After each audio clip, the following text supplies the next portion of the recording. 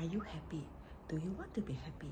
If you want to be happy, then you should only think of things that make you happy. For me, a good cup of coffee to start my day make me super happy. If in my environment right now, in my apartment, I see plants, I see flowers, that make me happy. And kids are still living with me, so every time, they make me, they make fun of me, it puts a smile on my face, I'm happy.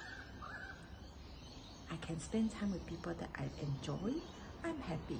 I can record this video and then, share something that I experienced in life that made me happy, I am happy. So, if you want to be happy, you need to focus on things that make you happy. Simple thing.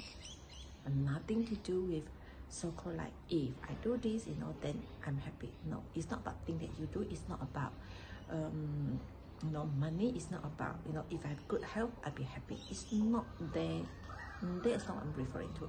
It's more like at that moment, when something happens, when something that around you that put that smile on your face, or you actually see that, the value in even flowers, the colors just make you feel so good.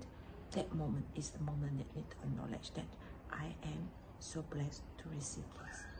The more you do that, the more you're going to receive in return. So it's the same as the more you focus on things that you do not want. It's good to know what you don't want, okay? But don't pay attention on that. Instead, pay attention on things that you already have in your life. Law of attraction always works.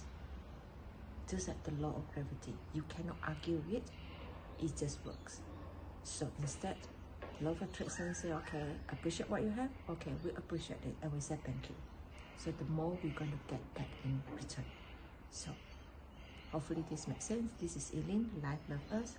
Because life loves us, we live, we give our best in this life to just enjoy, be happy, and don't worry.